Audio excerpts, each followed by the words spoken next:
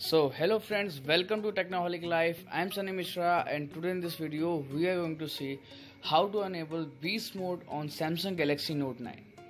The method I am going to tell you is applicable on Galaxy S8, S9 and Note 8 also. So by default our Galaxy Note 9 is on optimized mode. To change it to performance mode, just scroll down the notification and open the performance mode. You can see our phone is on optimized mode, in which the screen resolution of our Galaxy Note 9 is decreased to Full HD Plus instead of Quad HD.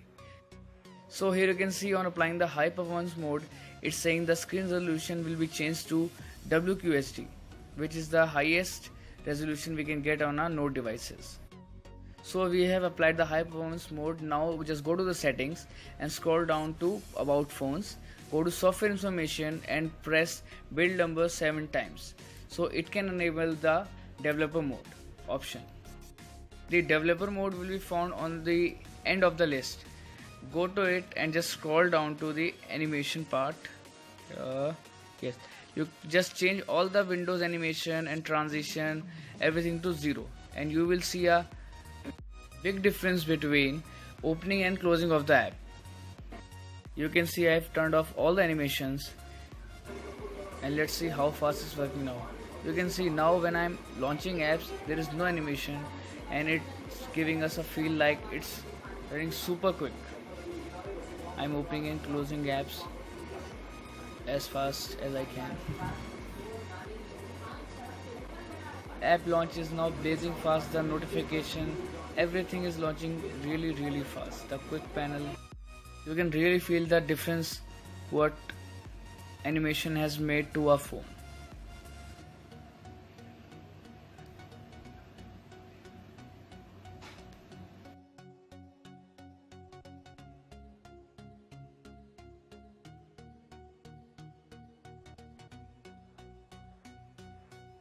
So if you don't want to leave the animation just for the speed, again go to the developer option and choose the animation speed to 0.5x. There will be animation, but it will be half as fast as it was before.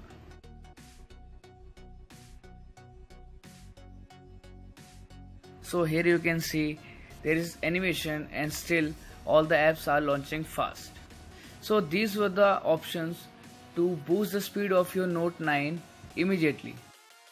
But to keep your Note 9 fit for a long run, like for 1 or 2 years, just remember to go to device maintenance and optimize your device regularly.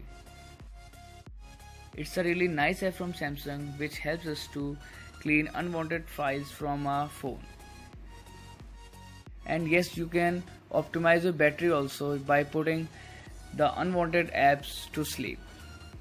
So that was all for the video. Please do like and share. Have a nice day.